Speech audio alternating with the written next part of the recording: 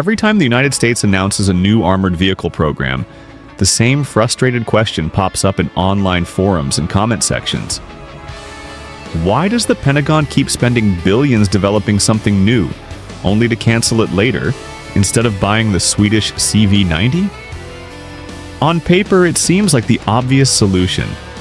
The CV-90 is battle-proven, widely used across NATO, highly adaptable, and constantly upgraded. Yet the U.S. Army continues to pursue its own designs, such as the OUTPERFORM Bradley replacement and the recently introduced M10 Booker. The answer is complicated, tied up in politics, doctrine, economics, and the way the American defense machine works, a proven platform that many allies trust. The CV-90, or Combat Vehicle 90, was created in Sweden in the late 1980s by Hägglunds and Bofors, companies now part of BAE Systems. It entered service in 1994 and has since evolved into a remarkably versatile family of vehicles. More than 1,400 are in service or on order across countries including Sweden, Norway, Finland, Denmark, Estonia, the Netherlands, Switzerland, Slovakia, the Czech Republic, and now Ukraine. Nations such as Brazil, Lithuania, and Romania are actively considering it for their own armies. The CV-90's appeal comes from its flexibility. Over 17 variants exist, from standard infantry fighting vehicles to anti-tank platforms, reconnaissance vehicles, command posts, air defense systems, and mortar carriers. Modern versions like the Mark IV have a powerful 1,000 horsepower engine, advanced thermal sights, digital connectivity for drones and AI systems, and active protection against anti-tank missiles.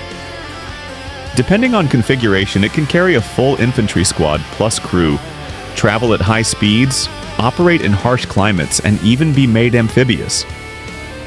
Its main armament can be tailored to mission needs, with options ranging from 30 and 40 mm cannons to prototypes with 105 and 120 mm guns.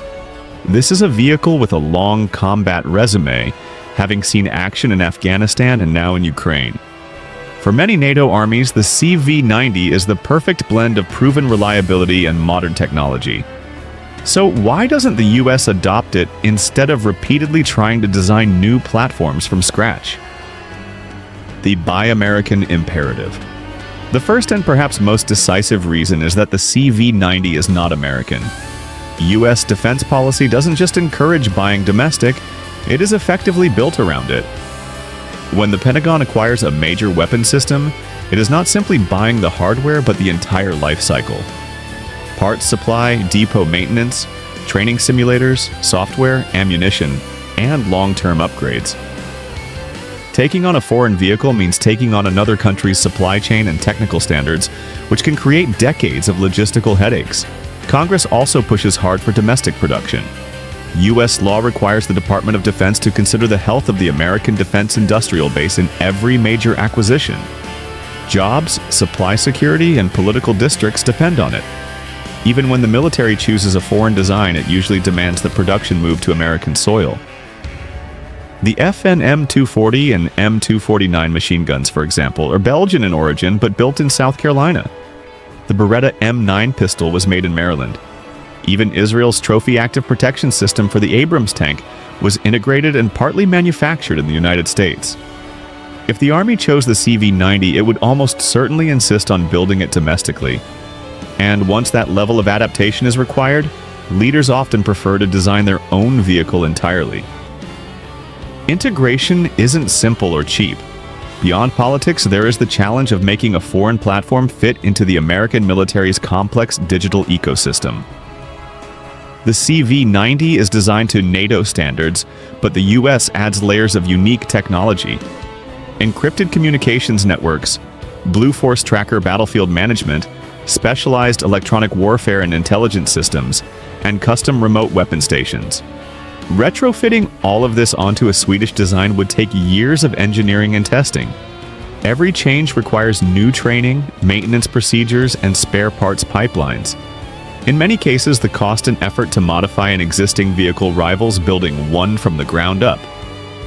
Doctrine drives the design. Another major factor is the way the US develops its warfighting doctrine. Many nations buy a capable platform and adapt their training and tactics to it. America does the opposite. The Army builds vehicles to match how it intends to fight. U.S. armored formations are structured for combined arms maneuver, where tanks, infantry fighting vehicles, artillery, drones, and air support all feed into a massive command and control network. Each platform must fit tightly within this system, meeting specific expectations for firepower, mobility, and connectivity. That is why the Army pursued the M10 Booker, a light armored gun system intended to give infantry brigades direct fire support. The Marine Corps even explored adapting the Booker to replace its aging light armored vehicles. Had the CV-90 been American, it might have been a contender, but as a foreign product, it faced an uphill battle to prove itself not only in combat performance, but also in fitting seamlessly into a doctrine that prizes tailor-made solutions. The defense industry's self-sustaining loop. Weapons programs in the United States are not just about meeting battlefield needs. They are also about sustaining the massive defense industrial base and generating exports. In 2024, the U.S. sold more than $318 billion worth of arms abroad, a jump of nearly 30% over the previous year. Those sales help offset research costs and keep American companies alive. Importing Swedish vehicles would do nothing to feed that economic engine and might even threaten it. The procurement system has evolved to keep Congress, major defense contractors, and domestic workers satisfied.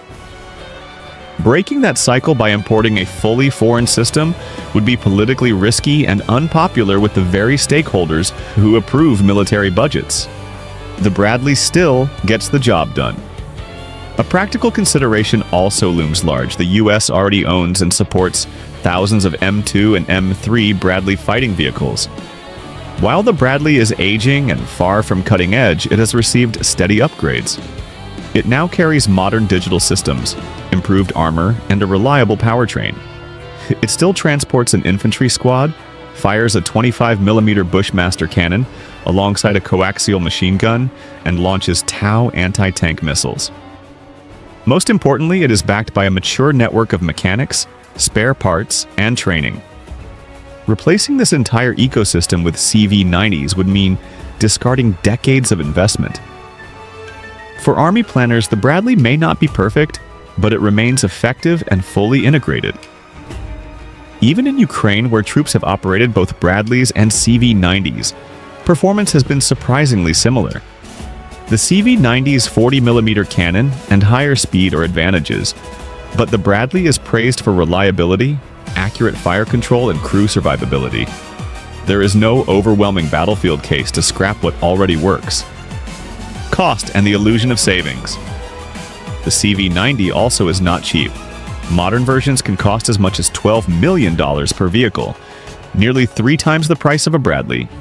It is true that U.S. research programs often spend billions before producing a single vehicle, but buying and adapting a foreign design is not a budget-friendly shortcut. Once you factor in integration costs, testing, new infrastructure, and domestic production requirements, the price difference shrinks dramatically. A changing battlefield. The Bradley and CV-90 were built for Cold War tank battles, but Ukraine is proving the battlefield has changed.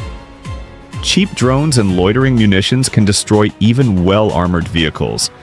Both have survived some hits and saved crews, yet neither was designed for skies filled with low-cost threats. Future IFVs must start with this reality in mind. Active protection systems, low visibility to sensors, and even remote or autonomous operation. The CV-90 has added upgrades like Iron Fist APS and modern sensors, but it's still a manned 1990s design. The US is betting on new programs like the XM30 to handle these emerging dangers. And that's why the US military isn't likely to buy the Swedish CV-90, even though it's one of the best infantry fighting vehicles out there. If you found this breakdown interesting, go ahead and hit that like and subscribe. Thanks for watching, and as always, stay curious, stay informed, and I'll see you in the next one.